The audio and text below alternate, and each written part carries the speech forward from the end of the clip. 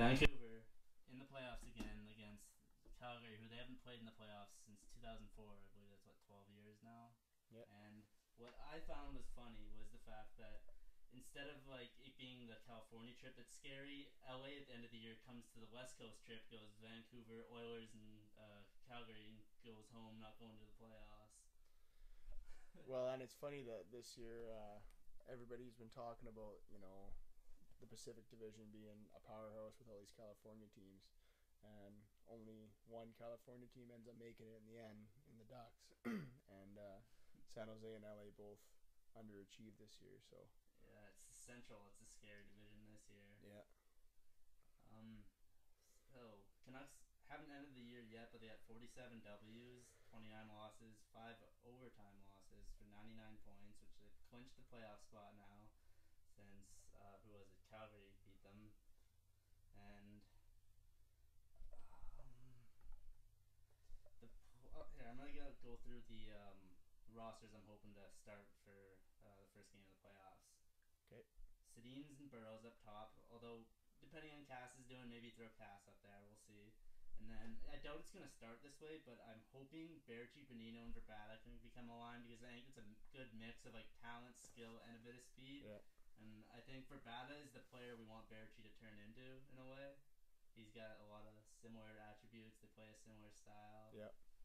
And then we don't really have, I guess, a fourth line. We have two third lines basically on this team. So Matthias, Richardson, and Cassian, assuming Richardson and Matthias are healthy, since I know Matthias isn't even playing in the game tonight. He's not? No, he's sitting still. I'm not sure if it's just precautionary, or he's just getting a rest, but I know he didn't play the other game either. We get to see Berchi. Yeah, that's good. And well, you know, Berchi's going to want to light up his old team too. Oh, I know. How mad is fucking Bert gonna be on a scale of 1 to Tortorella and Berchi Barry's an empty netter, or not an empty netter, overtime winner. Yeah, well, Bert's gonna be the one storming Vancouver's dressing room after that happens. Yeah. Oh, and apparently one of the statistics I heard was that the last time Calgary and Vancouver, or all of the times that Vancouver and Calgary have met each other in the playoffs, the winner of that series has gone on to at least the Stanley Cup final. And it's been Game 7s every time too. Yeah. I'm thinking it's probably gonna be a 6 to 7 game series. Yep. No, Calgary. They'll put up a fight both ways. I mean, we'll see. It's gonna be a tough series. What I want to happen is that we gotta shut down fucking Goudreau so that we don't hear about fucking that not Mr. Hockey, but Johnny Hockey anymore. I'm getting tired of hearing that fucking from these Calgary fans. Well, Mark Stone tied him up in rookie scoring today, so at least Goudreau's not going to win the title. Mm-hmm. Yeah, he's been scoring clutch goals all the way down the last half of the season. Stone? Yeah, Stone scored like 2 goals the game before. Now he scored one of the goals in the game that got them clinched into the playoffs today, and then overtime winners. I mean. And then Kid's got it. The Hamburger. So tell me a bit of the story about like when you actually played with him. Is it paused? Pardon? Is it paused? No. Oh.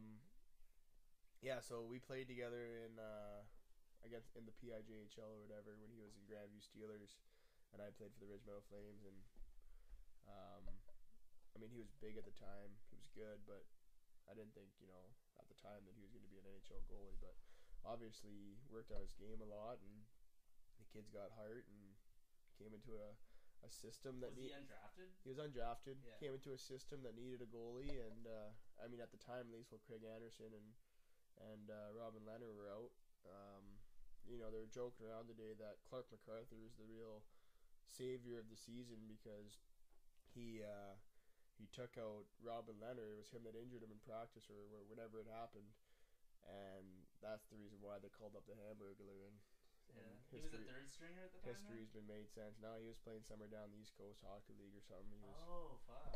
So that's like us pulling up Canada or something. Yeah, he was emergency backup call up basically, and then he played a game and they won, and they just kept rolling with him. So. So, how about the emergence of fucking Weber? He seems like he could potentially be our replacement to Salo.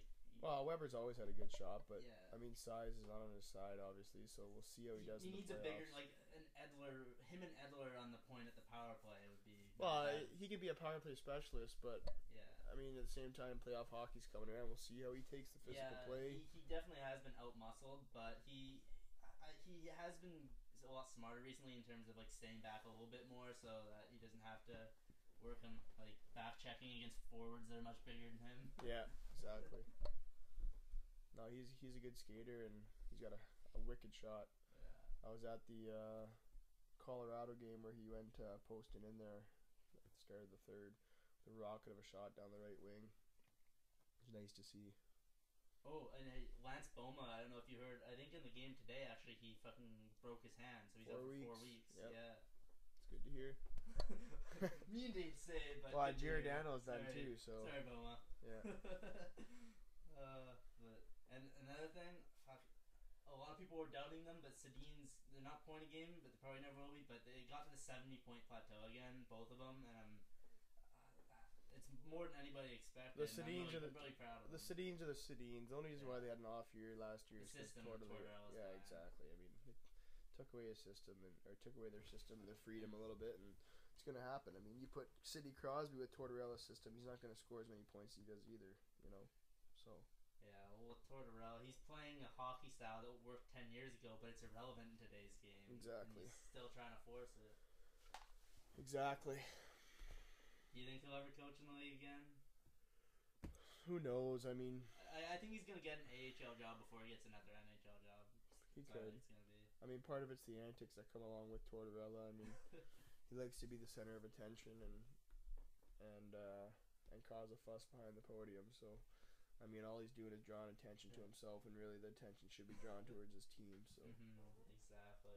Good point there. And with Torts, he actually had done a decent job of cleaning up his act, but like that gong show in Calgary, even maybe he had a decent reason, but still, like that was a ridiculous showing with you trying to charge down to the other fucking coach's dressing room. Yeah, for sure. And you know it's funny, I don't know if you heard, but Ryan Miller's starting tonight too. Yeah. Well, I think that's a good plan to get him like at least a game before the playoffs, but I don't want him starting the playoffs. To be honest. Eddie will start the playoffs, I think. But no, it's good that they're gonna get him in a game here and get a little bit of rust off him in case he does need to go in. I mean, you never know what's gonna happen in the playoffs, and it's good to have everyone fresh. So. And the Calgary fucking answered Bearchi by calling up Bennett. Seen that. Watched him play today. Time to call for 10 and no, just kidding. Yeah. This is a statistic that kind of worries me. I just bumped into the other day, and it's the fact that Matthias, although he's played better this like the middle to the end of half of the year, he only has 7 points in 49 games played against the West. And you'd think he was built for the West with his like body, right? But he only really uses his body effectively when he's going at the net. He's not great along the boards. He's not the most like actively hitting player. Right, but he's been in the East his whole career, so I mean maybe that's he's just trying to develop or get accustomed to that tighter forechecking game. I guess possibly. That makes sense.